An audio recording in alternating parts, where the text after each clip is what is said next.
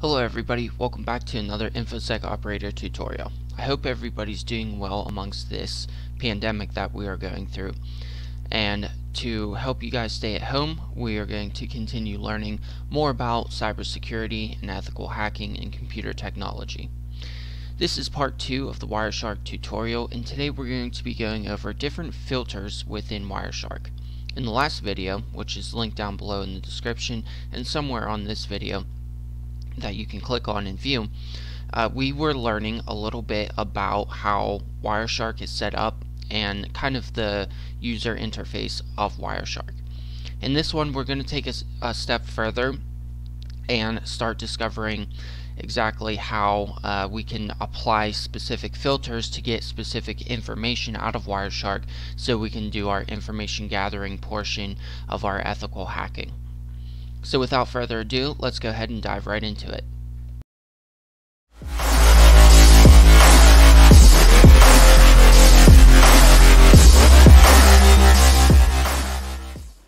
Wireshark has two different types of filters. You got your display filters and your capture filters.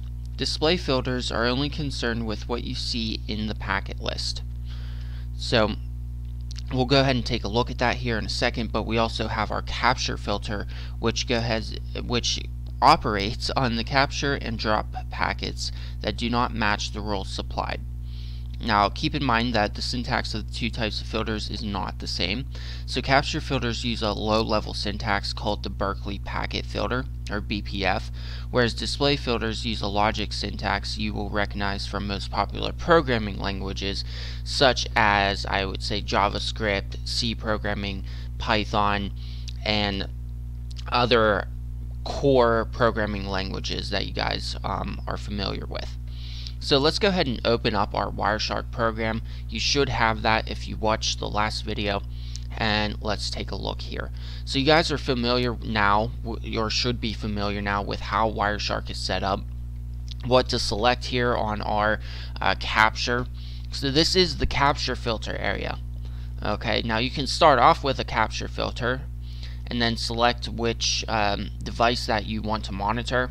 Obviously, I'm going to begin with my Wi-Fi, as I don't really have much of anything else hooked up. There's no Bluetooth here or an Ethernet cable plugged in, so my common one is the Wi-Fi. So you can enter capture filters here, but we're going to ignore that for now because I want to take you guys into an actual capture.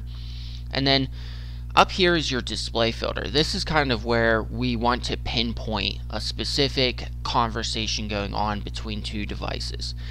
Now, for our first display filter that I'm going to show each of you, is we can have a specific protocol that we type into this display filter. And then you just hit enter, and now we're only going to be looking at TCP conversations, or the TCP protocol, transmission control protocol if you will, between some devices on the network. So of course we could dive a little bit further, and we will later on, and get a specific conversation going on between the source IP and the destination IP and vice versa.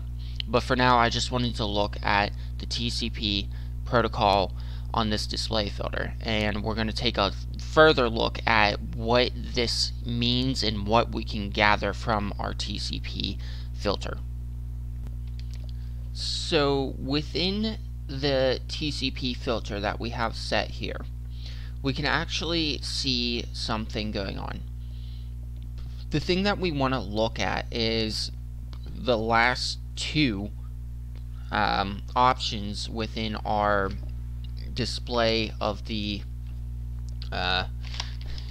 of our protocol pane here, or our I actually forget the name of that already, within our packet list pane, excuse me.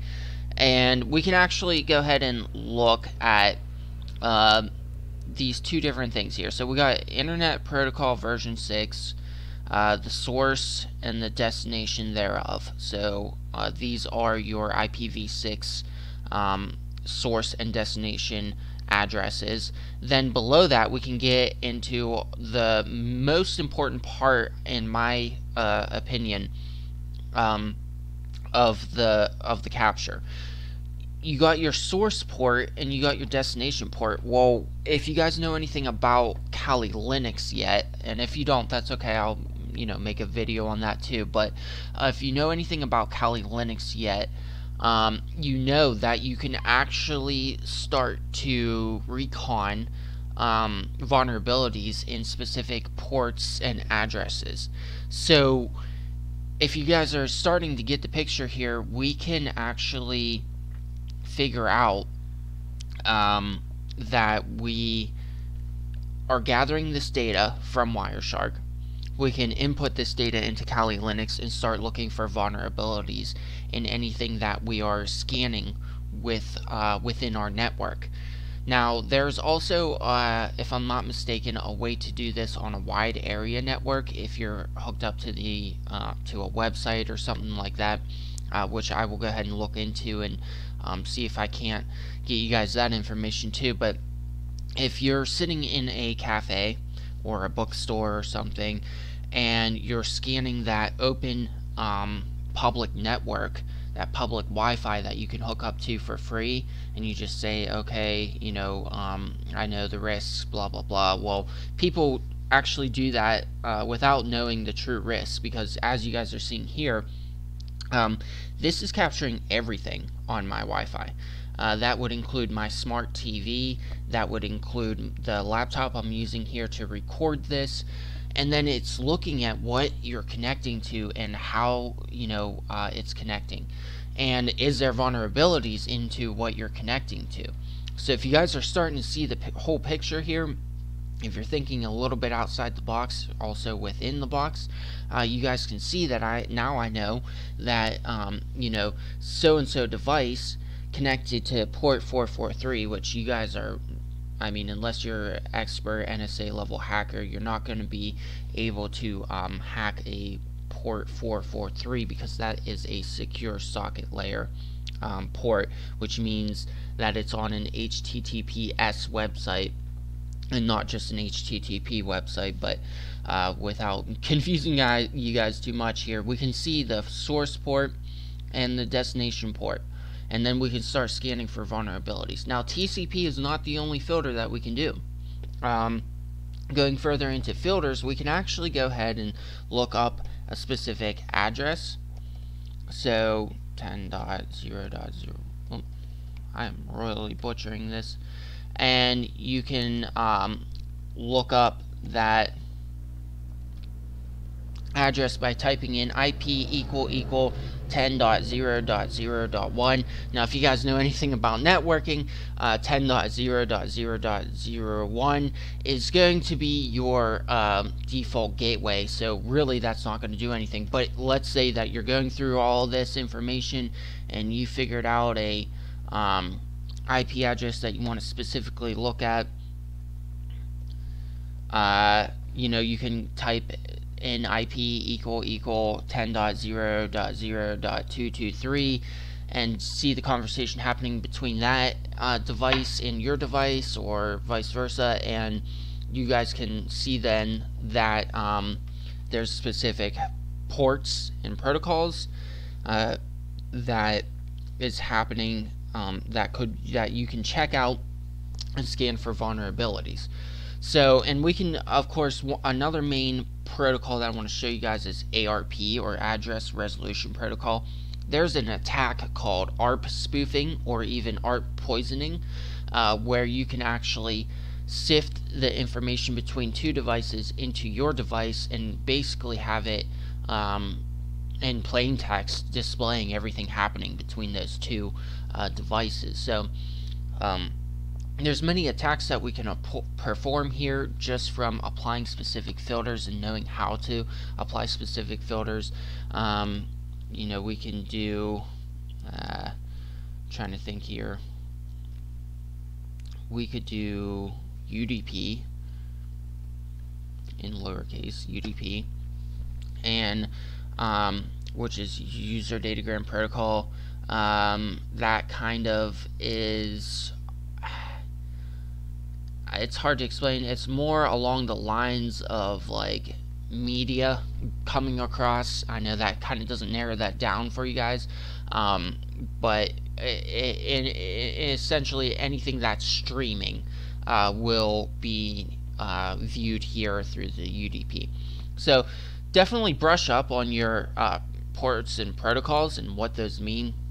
Start playing around with it on Wireshark and figure out, you know, what can you see, how far can you bend it, and then put that information, once you capture something and you think it's really interesting and you want to test it out, put it into your Kali Linux. You could nmap it, and you could even pull a Sparta move on it and start scanning for actual vulnerabilities. Is it out of date? Does it have a patch that hasn't been patched? All kinds of things like that. So that's what Wireshark won't actually hack anything, but it'll give you a very, very good information to perform a hack within Kali Linux. So guys, that is our filter portion of Wireshark. In the next video, we're going to dive down even further and start looking at how to read the devices you're seeing here, how to actually set up a lab in tracking things you know, that specifically have vulnerabilities, and so on and so forth. So guys, thank you so much for watching. Please stay at home and go check out the Facebook page linked on my YouTube channel's actual page, and I'll see you guys in the next video. InfoSec Operator out.